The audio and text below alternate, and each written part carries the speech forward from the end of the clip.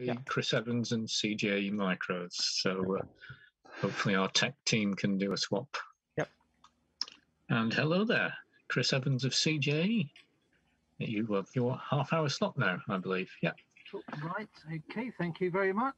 I'll just remember how to share screen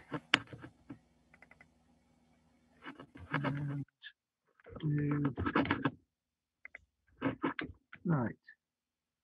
So you're seeing my logo full screen? Oh yes. Right. Okay. Well, we had a very interesting year. Been very busy. People have been busy. Well, had more time for their hobbies. So, and a lot of our customers, it's hobbyist use. So we've been very busy selling stuff, repairing stuff, and people having clear outs and giving us stuff, which is very nice. So just go through a few things that I think are new certainly since Wakefield last year. We've got some reasonably priced HDMI KVMs, because up until then we were looking at well over £100 for a 2-port one, but we've now got 2-port at like £59, and where are we? And a 4-port at £89. And then last month, people may have spotted that we announced a new A7000 backplane. Now that, because they were, obviously Acorn made them, but they were very rare. We sort of like got hold of one every other year sort of thing. But so we decided we'd make a batch. And you'll notice that there's room on this one for a PCF 8583B. And well, we'd always planned on putting an I2C bus on it so that we could plug in one of our real-time clocks boards that we do for things like A5000s and RISC BCs and that. But then someone on Stardock said, well, why not build it onto the actual PCB? So we're basically supplying it as standard with all the components, barring the clock chip. We're actually going to fit a socket there. So you'll only just need to plug a chip in and attach the battery to give you a real-time clock, because obviously A7000s suffer the same problem as RISC BCs in that the real-time clock and CMOS battery is soldered to the motherboard and often leaks and causes damage. It can be a bit of a pain to replace, because the leaking often then means that you try changing some of the components around, the leaks and the pads just come off the board, things like that. So we're doing that, and they start at sort of like the £49 or £69 with the real-time clock fitted. And we've even got the proper metalwork for it that we supply fitted. And then what we've also recently been able to do is get hold of some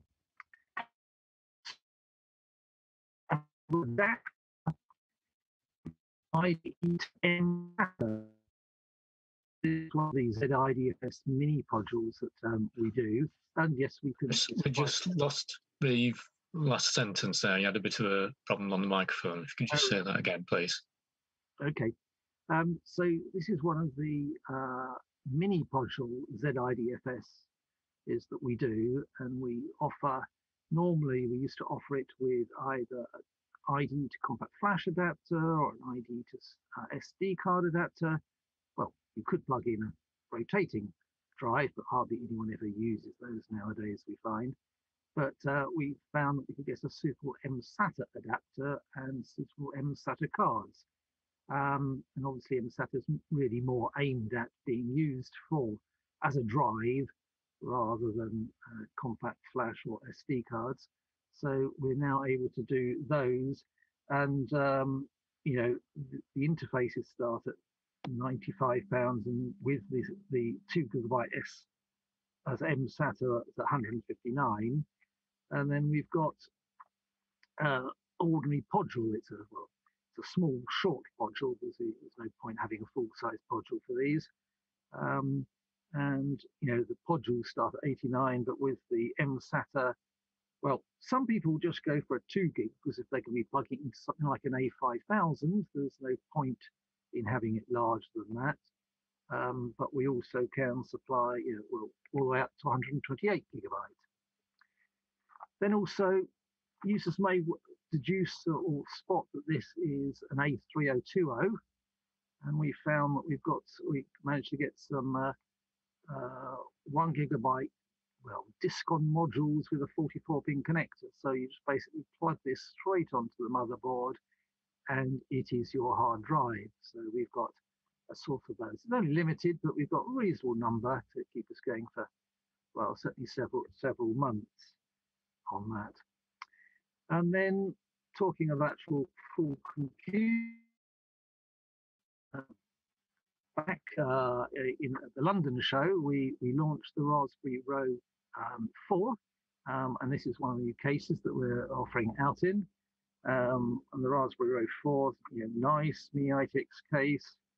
The Pro includes the SSD drive, and it provides a nice, neat RISC OS experience. At a low price, starting at £249. Then a slight aside to something we've not got actually anymore. We never thought we'd say it, but when Castle stopped selling computers, we bought a job lot of all their remaining odd stock, which included two or three massive boxes of Ethernet modules suitable for A3020, 4000, BBC Master, Archimedes, those sort of things. But we have actually now sold every single one. We do have a few boxes here that we've still not opened after moving, but I'm pretty sure we're not going to find any more of those. And something else it's on its last legs. We've sold over the last 2-3 years nearly 1,000 USB mice that don't have a scroll wheel. There was a particular Hewlett-Packard mouse that didn't have a scroll wheel, but it's USB, but 3-button. But we have just literally down to, I think, the last 20 out of about 1,000 of those. They are absolutely silly money at £69, I think is the latest price each, but they still sell. It's quite interesting. The common uses seem to be either in CAD or in air traffic control. We've sold, sort of 20, 30 to various air traffic control units around the world, but they are no longer. But then back now to yes, it looks like it is the same case as the Raspberry Pi 4, but this is a case that we're now also offering our Rapido iGin, the iGet V5 based unit, and the Rapido that's obviously gives you a really good RISC OS experience. I think it's the cheapest RISC OS system with a fast SATA drive connection in it. I think is a correct statement. But now they start at $699, and then of course we have we're getting low on stock on those, but we do have stock still at the moment of those and can get more. Now this though is this case we use for the Rapido TI, where we put the titanium inside, because it needs a larger case than the Rapido IG. But where this is, we supply it with optical drive, obviously SSD, all the normal bits that you get, the full features. It obviously offers the option of twin monitor output, which so you gain that, but it obviously costs a bit more at 899 than the Rapido IG. But then something new, totally new. Well, we're announcing it today. We've actually had them available for a couple of months, and that is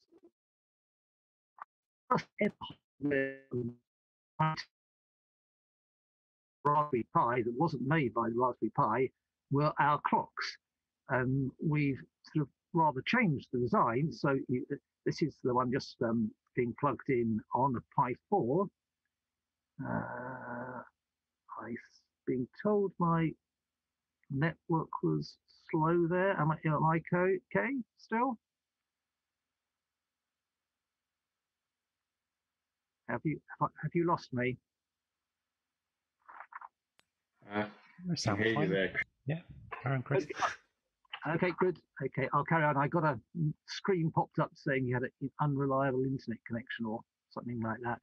But anyway, right. So we've moved basically the battery to the top of the board rather than underneath to provide clearance for heat sinks, because obviously the later Raspberry Pis really could benefit from a heat sink. Now, at the same time, we've also added an extra connection to our board, which allows you to do this. So this is the board fitted into an official case with the official case's fan, all plugged in and merrily working. And thanks very much to Chris Johnson up in Edinburgh. He's modified CPU clock, so it will automatically cut the fan in and out as and when the temperature sort of requires it. So we have those in stock. I realise I really need to order some more cases and fans so that we can supply a complete solution. But we've got very good stocks of the actual clock module itself. We don't normally actually fit the pins for the fan in the standard version, but we will be offering it with the pins for, I know, £1 more. It'll be just a nominal sum amount extra. Then going back sort of retro market, you may spot that is a 9-pin mini DIN. Now, one of the things on the Acorn mice that causes them to stop working is, when the cables break down, because obviously they're just bits of metal being bent back and forward. So in time, they will eventually break. Now, we've been trying to get hold of suitable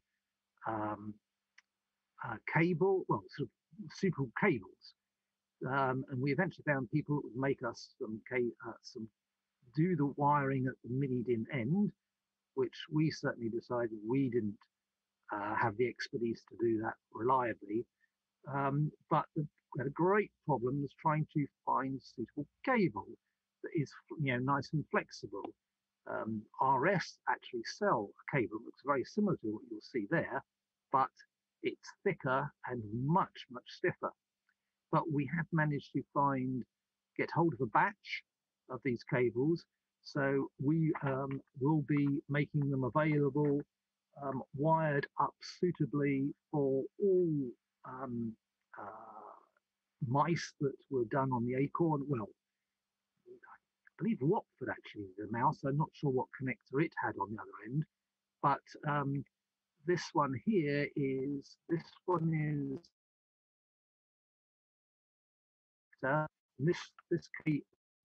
cable, the CPC mouse, the CTA Ergo mouse, and then this one is with a 10-way JST that is used on the later Logitech mice, like most of the mice that came with RISC PC. They use that. The earlier Acorn mice, which use 0.1-inch connectors, we will be providing those as well. Now, and we'll also going to be hopefully doing a number of mice where we will actually have fitted the new cable to it and fitted new micro switches to the buttons so that they do the job, and offering a refurbishing service where possible. Right. Now, the next thing is Photodesk. Now, every show, some people say to us, you know, what's the latest with Photodesk? Is there a new version? Now, to be honest, development's rather stalled over the last few years, and my apologies for that. Myself and the main developer have been rather preoccupied with other things. But I'm very pleased to announce that Paul Roivers of Example Technology has now taken over all aspects of Photodesk development, of Photodesk research development, sales, and marketing. And Example, they'll be making an announcement shortly themselves, I believe. But very glad that it's going to carry on, and that looks very good for the future there. Other products that are imminent is that we are very occasionally have been obtaining second-hand BBC B and BBC Master monitor stands, and we put them up on our website and up on eBay, and they normally sell almost straight away at quite silly money. So we've realised that there is a market out there. It's been a bit. We think we've now found a suitable source, because at one point it looked like we were going to be being charged, £40 cost price, which would have made it uneconomic to sell on. But hopefully we've now found a source and we're using a design rather like this one here. But I'm hoping that they will be available next month on that. Other things that just trying to remind myself what the next slide is. Oh no, that is the end. Right, so I'll stop sharing and mention some other things. Oops, so easy. What do I do? Oops. Okay, I want to cancel that. Right, yes. Minimize that. Right. So I should be back now on camera. Right. One of the other things we're hoping to do, and I had hoped to have tested, have running now, but one or two things didn't turn up that I wanted, or needed adapters that I didn't have, was basically some routers that would allow you to connect via 4G.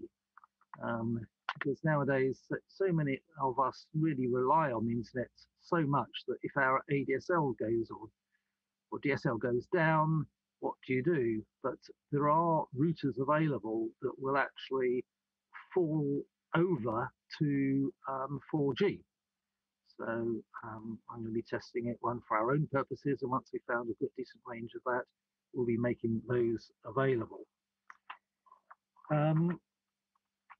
Because I've got at least one customer who wants one, but he doesn't actually have a phone line, so he will be using just his 4G.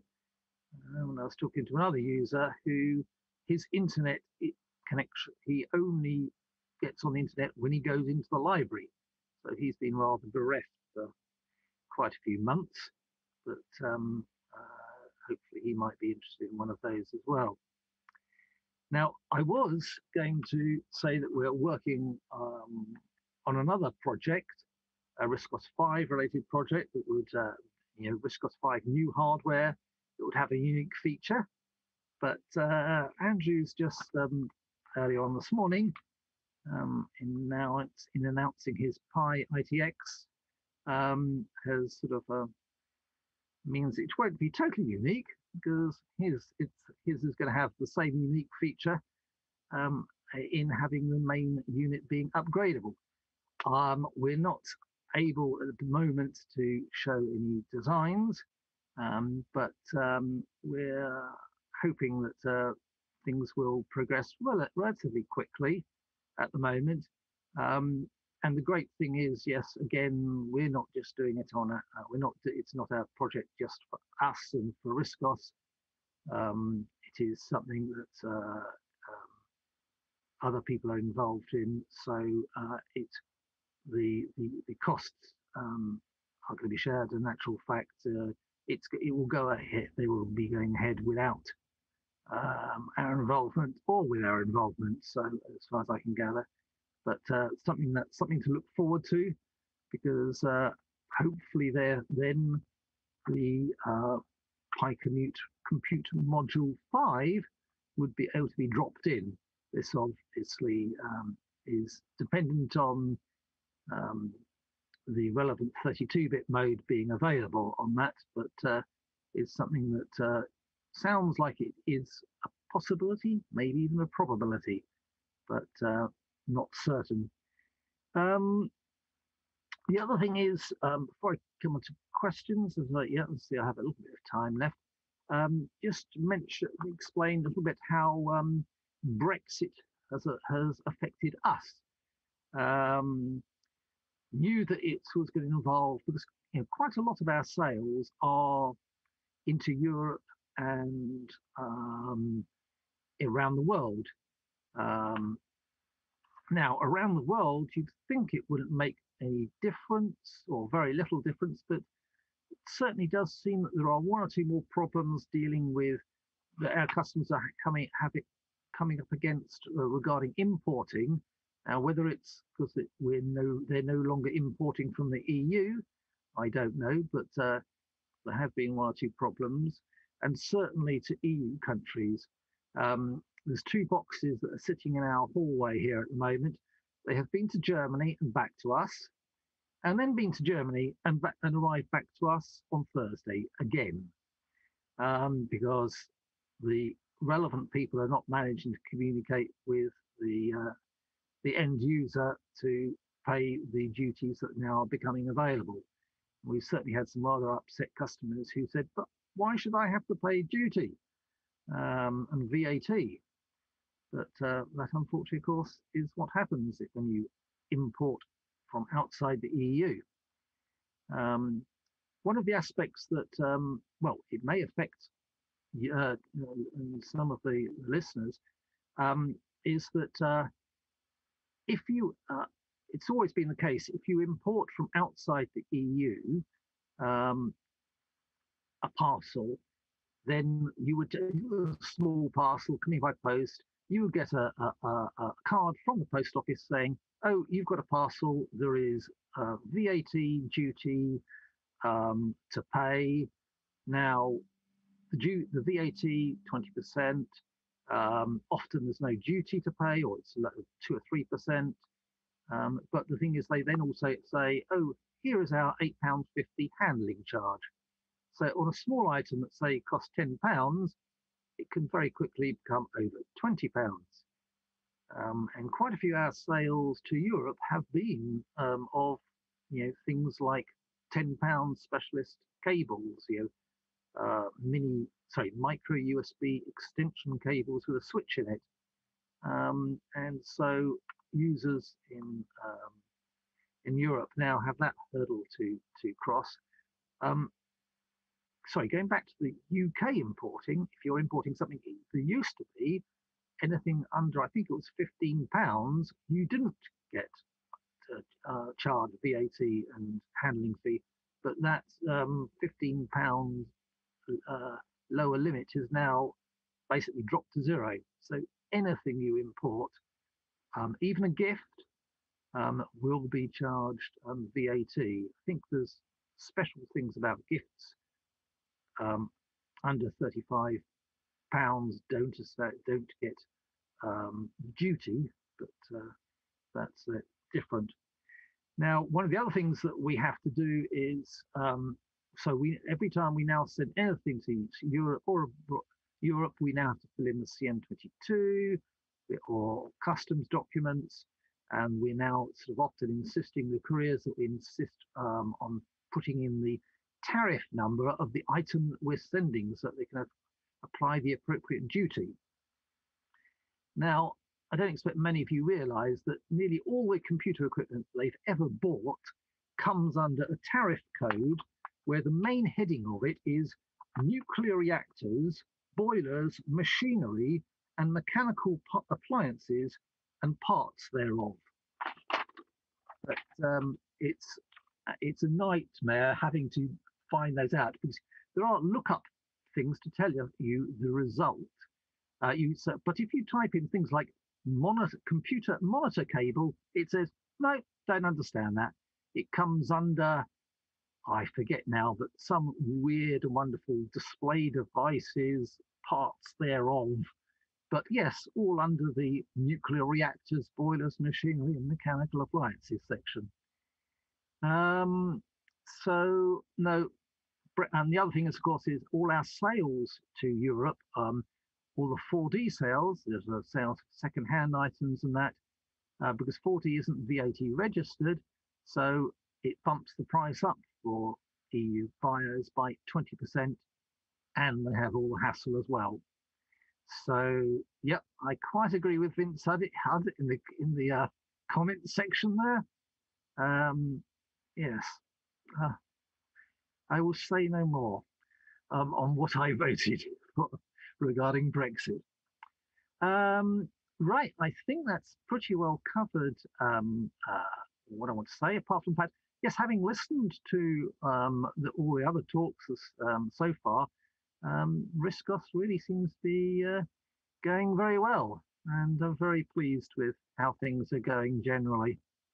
But any questions? Yeah, I think we've just got a couple of minutes for any questions. I've got one for you. I don't know if I missed it. Prices of the mouse cables, were they?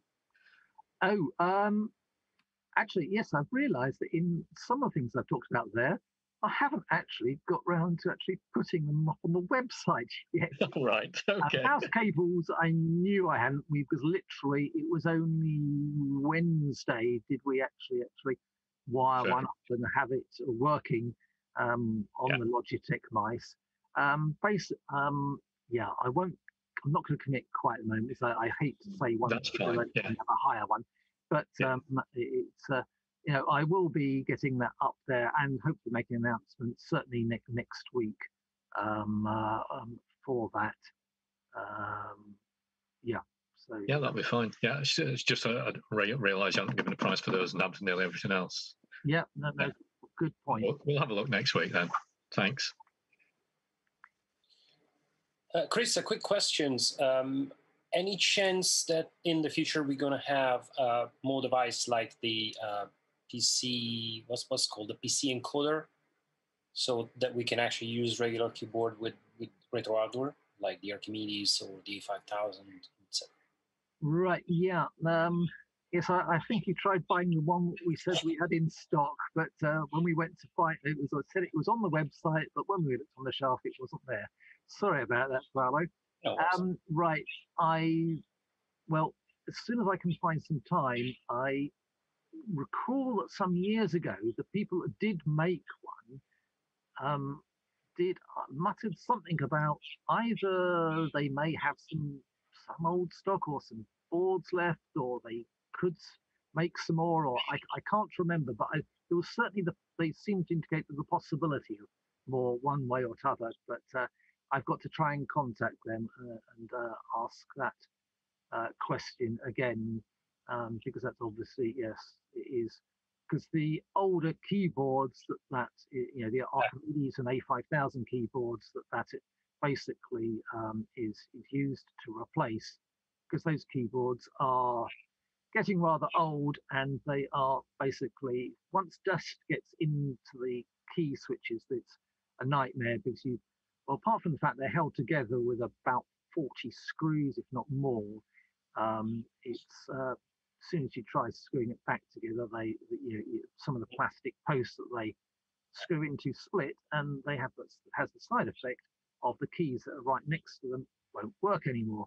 They physically jam. So no, that is something that's on my to-do list. In actual fact, we have 2 or 3 other things, projects that we would love to do as soon as we can find time.